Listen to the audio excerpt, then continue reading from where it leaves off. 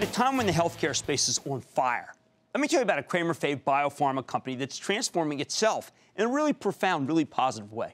Talk about Alkermes, ALKS. That's a company that specializes in drug delivery technology, which allows them to create longer-acting formulas of existing medications. In short, Alkermes makes it easier for people with diabetes, schizophrenia, bipolar disorder to make their medication regularly, okay? That's really important. And they do it with extended-release injections that you might need only once a month rather than taking pills every day, which they might not want to do or stop taking.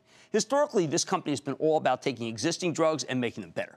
But lately, Alkermes has gotten into the business of developing its own compounds. They already have one on the market, Vivitrol, a once-monthly injection that helps alcoholics and opioid addicts stay on the wagon. Now, just last month, Alkermes submitted a new drug application with the FDA for a long-acting version of Abilify, the multi-billion-dollar antipsychotic drug, biggest. That's about to go off patent, and this one could be a blockbuster, too. Plus, the company, which has a special focus on relieving disorders of the central nervous system, CNS, has an exciting treatment-resistant depression candidate in phase 3 development that's already been fast-tracked by the FDA that a lot of people are buzzing about. Now, Alkermes reported a strong quarter at the end of October. After having a volatile year, the stock has rallied a quick 10 points in the last month. Can it keep climbing? Let's take a closer look with one of the thoughtful CEOs that we deal with on the show, Richard Pops. He's the chairman and CEO of Alkermes. Learn more about his business and its prospects. Mr. Pops, welcome back to Mad Money. Thank you. Okay, Richard, I always feel like there's so many different things to talk about, and I think we do have to start with the NDA file for the schizophrenia drug, because it is so big. And maybe you can tell people why this gigantic franchise, this could really help the extension, and why it's so important to have a once-a-month formulation. What's so amazing about these psychiatric disorders is, number one, their prevalence. They're the major disorders that affect human suffering all around the world: depression, schizophrenia, addiction, anxiety. And the treatments, we have a lot of good medicines, but actually that map onto the way people live their lives, they're quite poor. So the idea of a once-a-month injection for a schizophrenic patient, where we know reliably the patient has adequate levels of their medicine for an entire month, is a very powerful thing, because part of the disease is patients' inability or unwillingness to take their medication every day. Or to think that they're cured. That's right. Okay, now, a lot of people are buzzing to me about ALKS 5461, a totally different way to approach depression for people who are resistant to the current drugs. What's so special about this? Depression is one of the great burdens of disease in the world. Nature just put out a publication this last week about depression. 350 million people in the world suffer from depression.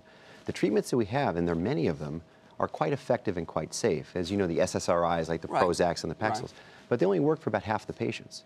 So there's, in the US, 11 million people a year go on these drugs, and 5 million of them don't just fail one, they fail two. 5461, our drug, has a completely new mechanism that's going after these patients who are not getting adequate relief from the current medicines, and we're quite excited about it. Is it a derivative of anything, or is it just greenfield? It's based on the observation that opioids can affect people's moods. But opioids are addictive, not ketamine, no. Okay. An opioid, the problem with an opioid is that it can be addictive. So what we've done with 5461 is that we've removed the addictive potential of the opioid. Like an oxycodone, you remove the... No, it's a different type. It's an opioid called buprenorphine, which is a partial agonist. It's a partial opioid. But we've added to it our own proprietary molecule that blocks the addictive potential.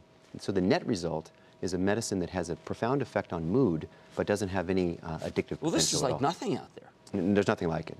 And that's why it was granted fast track by FDA. That's why. Okay, I was trying to figure out what is so special that it's clearly not a derivative of anything. No, it's a new thing, but it builds on a pharmacologic foundation that's been around for 100 years. And because your specialty is opiates. We understand opioid signaling in the brain, I think, as well as anybody in the world. No, I think better. Well, we're working on it. Okay, Vivitrol. How did you suddenly get the numbers there after trending good, suddenly trend fantastic? What's occurred? Well, you've been on this for a long time, Jim. You saw there's such an inherent logic to the idea of using Vivitrol. It just takes forever to change current practice. And interestingly, if we give a once-a-month injection to somebody who is addicted to opioids, you can't give it to somebody who's actively addicted to their opioid. They have to be detoxed and make a commitment to being drug-free. And not every opioid addict wants to be drug-free, but for those who do, this is a very powerful medicine because they detox, they get this injection once a month, and they cannot reestablish physical dependence on the opioid. How about those who have to, those who are getting out, the recidivists, the people that the state does not want back in prisons? this is a huge opportunity for Vivitrol because the criminal justice system isn't fully supportive of the use of drugs like methadone or Suboxone, which have street value and can be addictive themselves.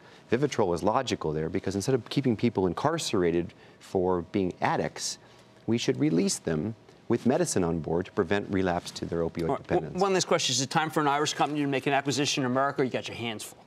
Our pipeline is so rich right now. You don't need to think of it. You know, I think we'll just, our job is to do what we're doing now responsibly and get to the finish line. I think everybody will be better off. Well, I think they're going to. You've done remarkable work. That's Richard Pops, Chairman, CEO of Alkermes. Guys, there's a lot of very easy, there's a presentation from November 2014 about important medicines. Just go look at this before you buy so you know exactly how exciting Alkermes really is. Mad Money's back into the break.